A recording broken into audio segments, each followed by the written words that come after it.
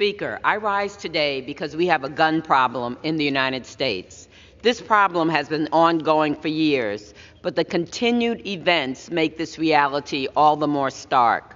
Kaylin Gillis was shot and killed for turning around in a driveway, something so many of us have done. Heather Ross and Peyton Washington, two cheerleaders, were shot for mistakenly getting into a car they thought was theirs, something so many of us have done. Kinsley White and her parents were shot for retrieving a basketball in a neighbor's yard, something so many of us have done. And Ralph Yarl, who was shot for ringing the wrong doorbell when picking up his siblings, something so many of us have done. All of this violence, not to mention the mass shootings in Dadeville, Louisville, and Nashville this month, reminds us that going about your daily life can quickly turn deadly in this country. Death should not be a consequence for simply living our lives. And we cannot continue to look away from the thousands of lives taken by gun violence every year that barely register in the headlines. This past weekend, 17 people were shot in Chicago, including a 3-year-old from Calumet Heights and a 6-year-old from Woodlawn. The weekend before, 10 were killed and 26 wounded. 4 were killed and 21 injured the weekend before that. Whether it's from a fight gone too far, an accidental discharge, a stray bullet, or death by suicide, guns make our communities more dangerous and restrict other people's freedoms. Walking down the street or playing with your kids on the front porch shouldn't be dangerous activities. I am sick and tired of gun violence only being acknowledged in Chicago to say that gun laws don't work. This is simply not true. According to trace data from the ATF, only 49% of crime guns used in Illinois are from Illinois. Illegal gun trafficking from states with fewer gun protections make my constituents less safe.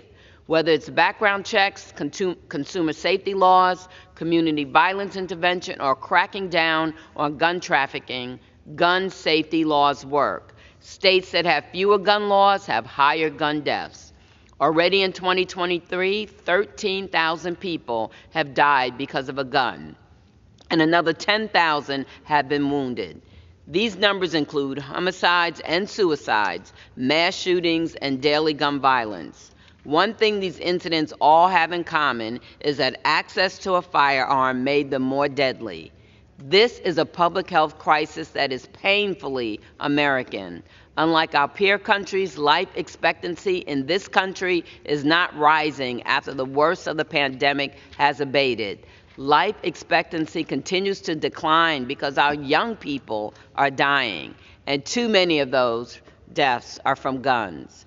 And the data shows that violence begets violence begets violence. More violence means fewer job opportunities, fewer education opportunities, and fewer opportunities to build a healthy family.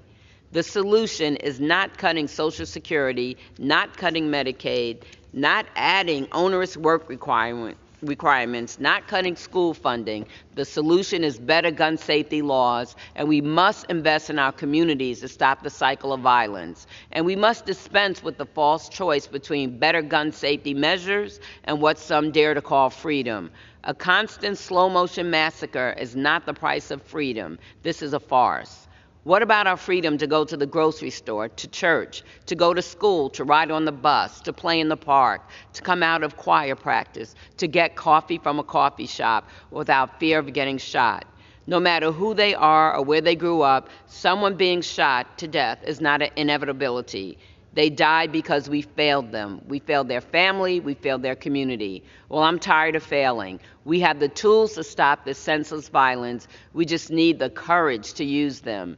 I've been fighting for stronger gun safety laws since my first day in Congress, and I'm not going to stop. I can't imagine looking at a mom who's lost her child or a brother that has lost his sister and telling them to calm down, to stop asking for something to change. We all deserve the freedom to live without fear. Thoughts and prayers are nice, but they won't save lives. Doing nothing is not an option. Thank you, and I yield back.